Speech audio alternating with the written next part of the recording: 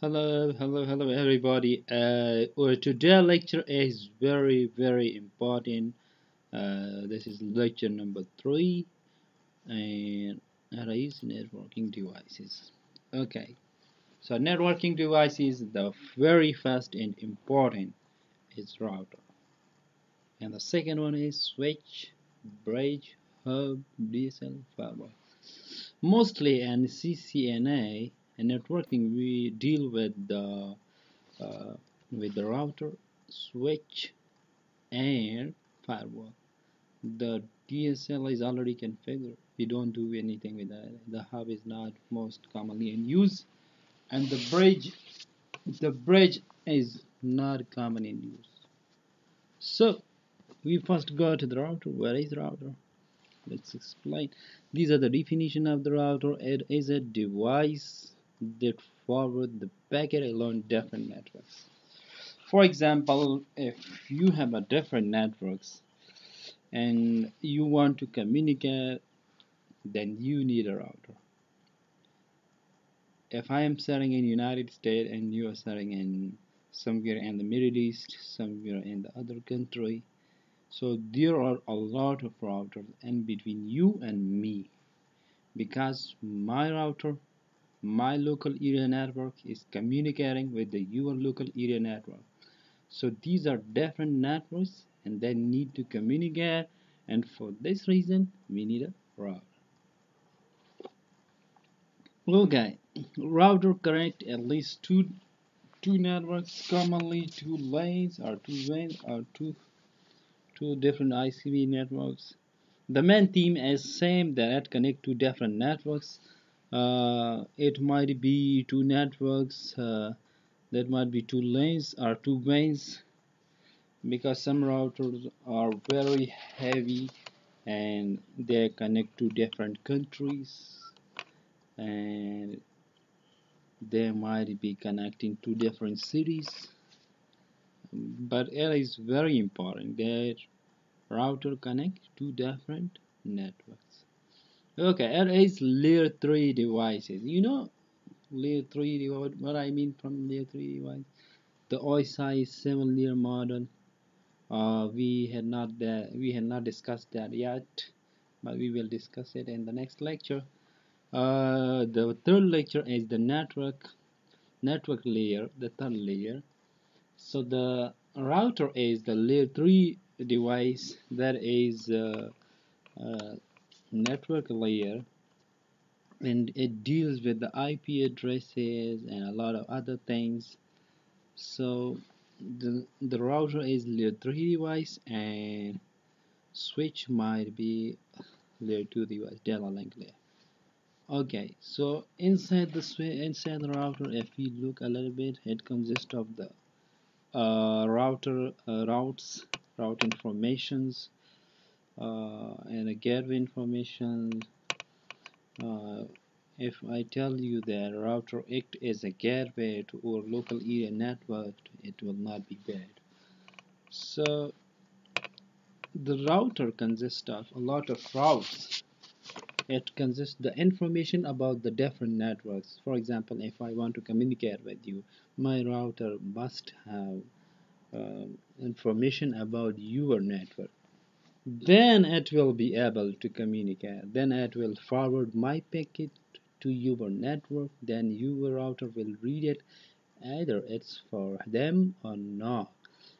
If it is for their local area network, they will forward it to their local area network. Otherwise, they will discard. Okay, ICMP packets to communicate with each other. Hmm.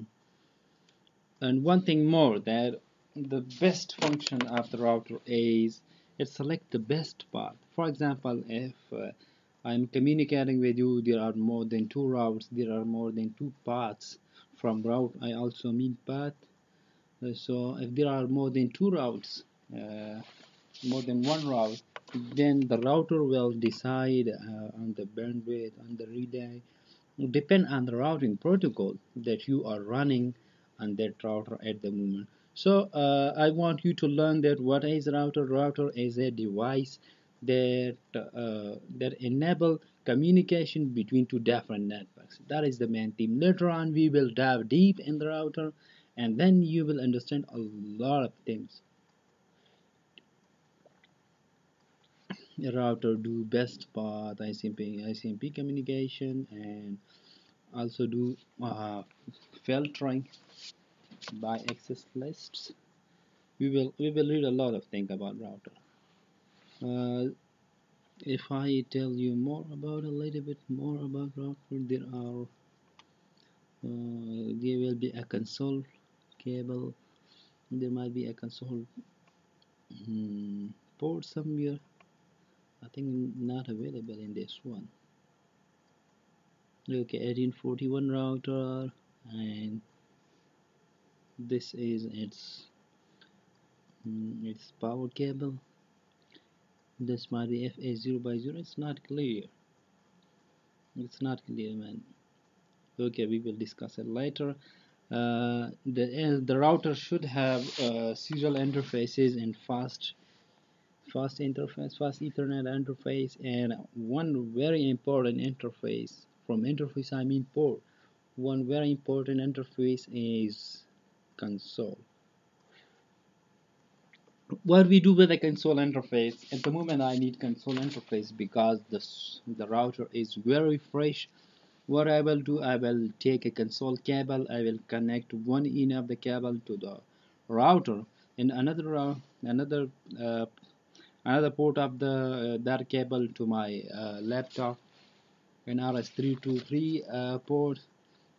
Then I will be able to communicate uh, with the router.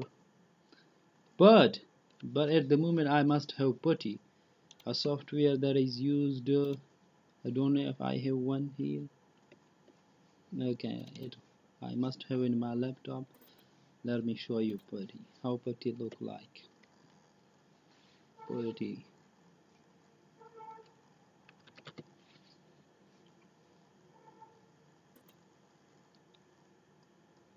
PuTTY. So this is PuTTY. Okay.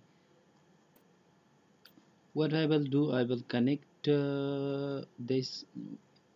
I had at the moment if I say that I'm using a serial cable, I'm using a console cable, then I will click on the serial, and then I will click on the open, and a console will open. But at the moment we don't have a router connected to our laptop, so unable to open connection because we don't have a router at all. So that's part we will use it in the lab. Okay, the next device is switch. Let's move to the switch. Switch is a device. So what was in the router? In the router, it enabled the communication between different lanes, between different networks. Here, if we see that a device that sends the traffic within the LAN network, there is switch. So switch will be a centralized device that will enable communication between different. For example, if you are in an office, if you are in your office and you want to communicate with your friend that is sitting near to you, you can do it. That is just because of the switch. A switch is very intelligent device. From intelligent I mean the switch know where I have to send the data, and either it is to computer number one or computer number two or any else. They if you tell me that how they recognize computer, they use the layer 2 address, that is the MAC address. So they forward the data according to the MAC address. For the first time when we connect a switch, there is no entry. Okay, let me show you the switch in the router mm, in the packet tracer. At least we can do that.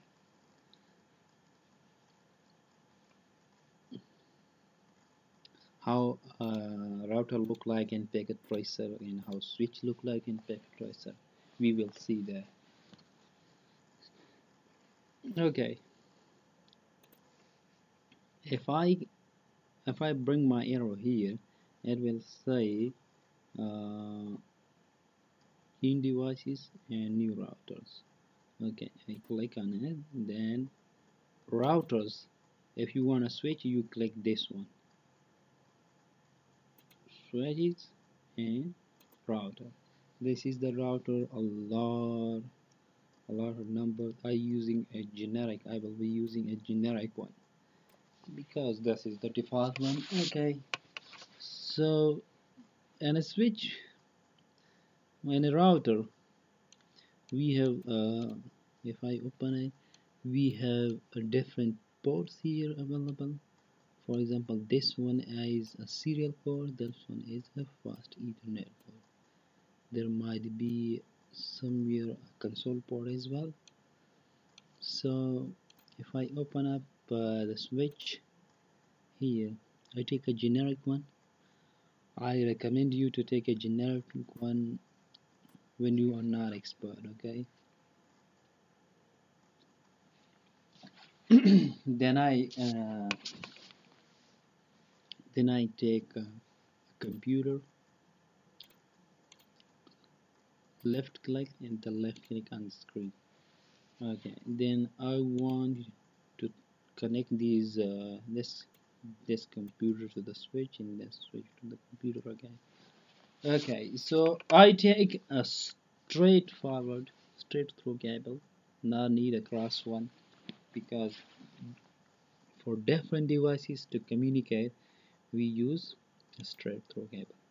Left click on the cable and then come left click on the computer. I want to connect it to the fast Ethernet, and then left click on the switch and fast Ethernet 0 by 1. 0 by 1 is its address. Okay, I come again and then I click left click on a cable and then left click on a switch. Then another you can connect it with another one also, but the important one is you should select the fast Ethernet. Okay, I connected with the computer again, fast Ethernet. Then I wanna assign IP to the computer. You know it's not a good idea because you people don't know about IP address, but I would like to assign IP address for communication 10.0.0.1 and a subnet mask. I don't need a router here. The default gateway and the router, I told you that router act as a gateway, but here we don't have a router, we don't use router, so we don't give a router ID, a router interface ID. So I came here and I entered another IP, must not be same, and when I open the switch, uh, when I open the switch and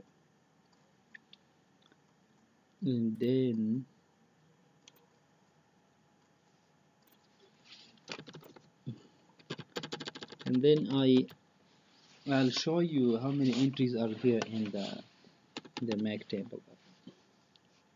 I want to connect with another computer to clarify it, to clarify my statement that switch for the first time, do broadcasting, and for the next time switch for the first time, broadcast for the first time, and then unicast for the second time, second, third, fourth, and so on.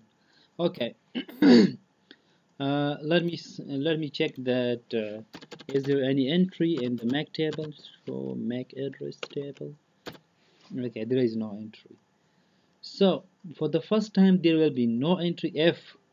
So here what is proved, if the computer had not communicated with each other, so then there will be no entry in the MAC table. Okay, so this computer number 1 is now ready to computer number 2, that's IP address is 10.0.0.0.2. So I came here and I write ping 10.0.0.2. Okay, I press enter, and you will say that I got replay from 10.0.0.2 32 bytes packet, and that's the time in TTL, and that's the TTL, time to life. So now if I come to the switch and I enter the same command, show MAC address table,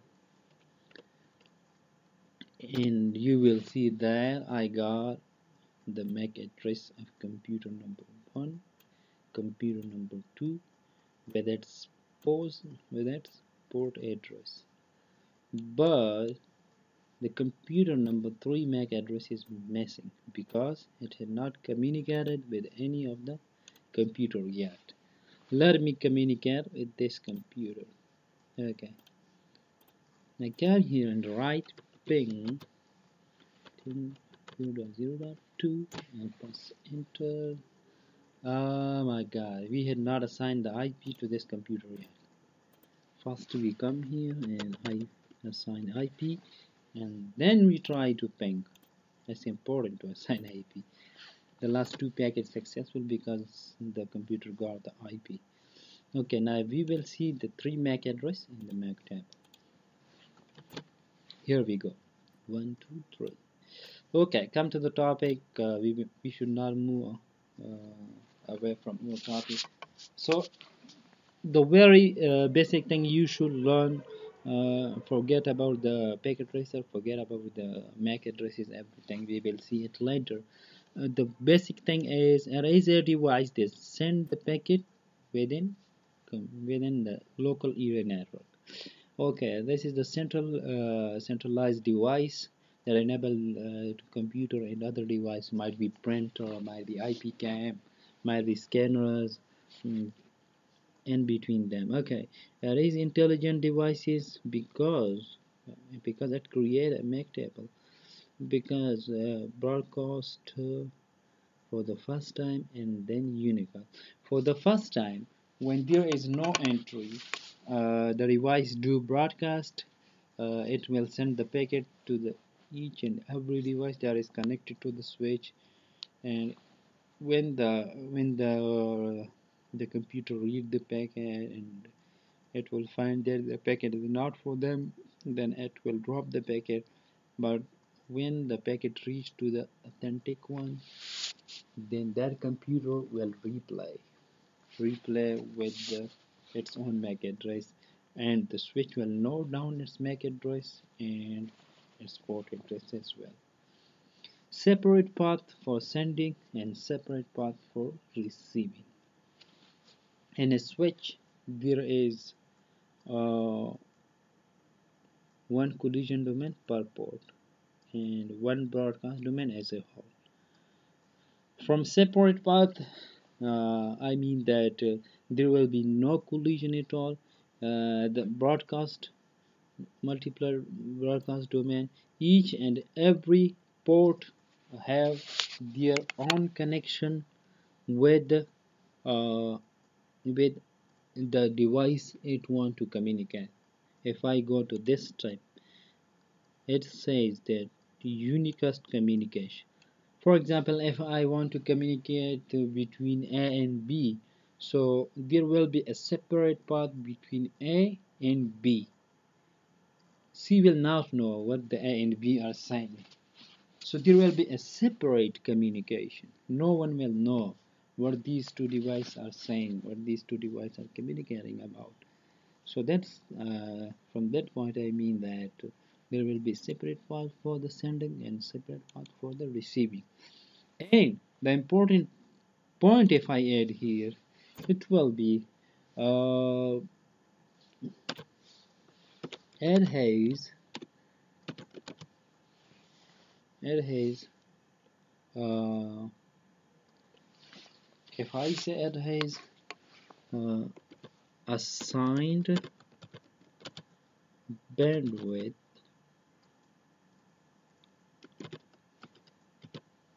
from what does that mean? I mean that each and every port on the switch has its own bandwidth and its own delay. No one gonna change it. If even all the computer are communicating with each other, the bandwidth will be same for each and every device. Okay, one broadcast domain. From broadcast domain, I mean that you know the broadcast IP 255.255.255, or if we are communicating on the data link layer, if we are thinking about the switch, then we will say FFF colon FFF double dot FFF, uh, that device, I mean that address will communicate.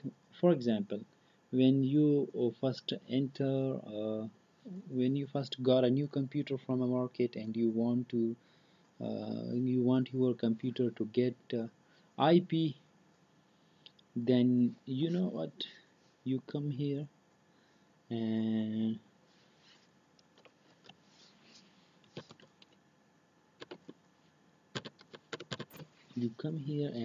assign IP to your you come here and assign IP to your computer. But what we do, we keep it on a automatically obtained IP. This is a request for the DHCP server to give IP to our computer. So by this way, what our computer will do, it will broadcast. It will broadcast into the whole network. What is mean by broadcast? Broadcasting is the message is for everyone, like in your own mosque or your own church. They do announcement about something, that do this or do that, or don't do this or don't do that, but that is for everyone. So the broadcast is very similar. That broadcast packet is for each and every device. Each and every device read it. If it is related to them, they read it, otherwise they discard it.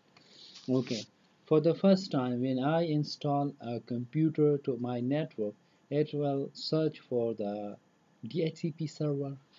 If the DHCP server is available on my network, it will get the IP address. Otherwise it will assign the APIPA IP address. We will we will talk more about it later on. Okay, I don't want to confuse it. So there was the broadcast domain, and the collision domain is somewhere where the data can collide, where collision can occur. For example, if you want to communicate through a same channel, the packet must be collide with each other. But if there is a different path for what I said earlier, separate path for sending and separate path for receiving, then there will be no collision. Each port at the router has its own collision domain, but the broadcast domain is common for all ports. If there is 8 ports, if there are 8 ports, there will be there will be 8 collision domain. You got my point? If there is 24 ports, there will be 24 collision domain. But if there is 8 ports, there will be one broadcast domain. If there is 24 ports, there will be one broadcast domain. If there is 48 ports, there will be one broadcast domain. The broadcast domain will be similar. That is one. If we want to break the broadcast domain later on, we will do it with the different techniques, and we will discuss it in the VLANs or inter-VLAN routing or different other techniques. Okay, so don't worry about that. We will talk about it later. What next? And the switch. It is the data link layer device. That is the layer 2 device in the OSI layer. It creates the MAC table intelligently. You people have seen the MAC table. It creates the MAC table, and the hardware is it is hardware based. Okay, there is another term, that is bridge, which is software based, and this is hardware based. Um an IC is used in the switch, and we communicate using that chips that is called ASIC chips, and that create the MAC table. So for the switch, you people should understand the one basic thing, that it enable the traffic within the local area network. And for the router, you should understand it is the device that route the traffic along different networks. That's it. Uh, Later on, we will look deep in it. There must be a console. Yes. Here we got a switch. The Cisco Catalyst 2950. There are 8 ports for the computer to be connected, and this ports, if you see that console, this ports is used for configuration. If you want to configure the switch, you need this port. This is the uplink, and these ports are used for computer to be connected, for a printer might be, depend on your local topology. Next we will see that there are two different type of switches. I think that slide went a little bit far. Okay, here we go. Type of switches. There are two different type of switches mainly. Some are pre-managed switch. We don't have to do a lot of things with that switch. Just plug in play switches. If you uh, plug in the RJ45 connector in it, and you just try to communicate, that is fine. Just like we did in in Cisco packet tracer, we just connect to computer and it's fine. We are ready to communicate with each other. And some are manageable switches uh, that must have a console cable right there. FEC, that must be a console port that is used to for configuration of these devices. Either we gonna make VLAN, or we gonna make port security kind of stuff. We gonna configure STP, spanning tree, different kind of protocols.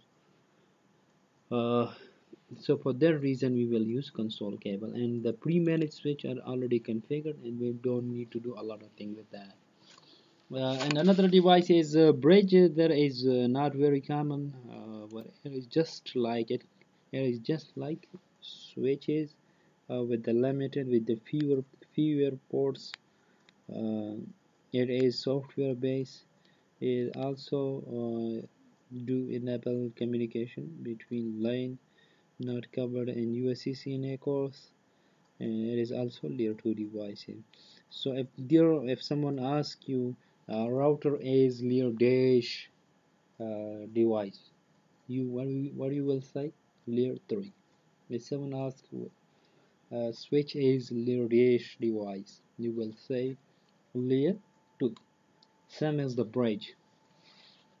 Another device is hub. Hub is a device that that is also the centralized device, but not so intelligent, and central part for all computers. And hub stands for hybrid universal broadcast, because there is one broadcast domain and as a whole one collision domain. So there are a lot of things mixed in the hub. Um, for example, if you have 10 computers, they are communicating through the switch, and each port has 10 MB bandwidth. So then the switch, each and every port must have 10 MB bandwidth. But in the case of the hub, if there are 5 computers and you have 10 MB bandwidth, the bandwidth will be divided among all the computers, all the devices connected to the hub. And it is less intelligent, no MAC address. It will always broadcast the data. If you want to communicate between, if you want A to communicate with the B, The packet will also reach to the C, D, E, F, and all, everyone.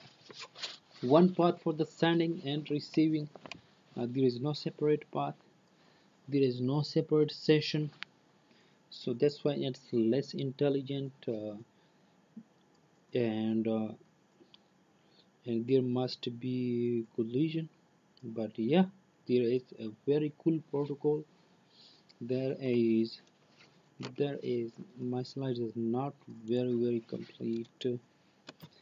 There is CSMA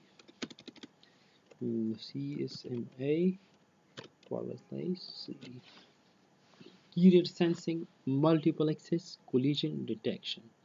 What this protocol do, it will monitor the whole network. If It will monitor the whole network. If the hub is busy, for example, if A is communicating with the C, at the moment B want to communicate, it will check through the CSMSCD either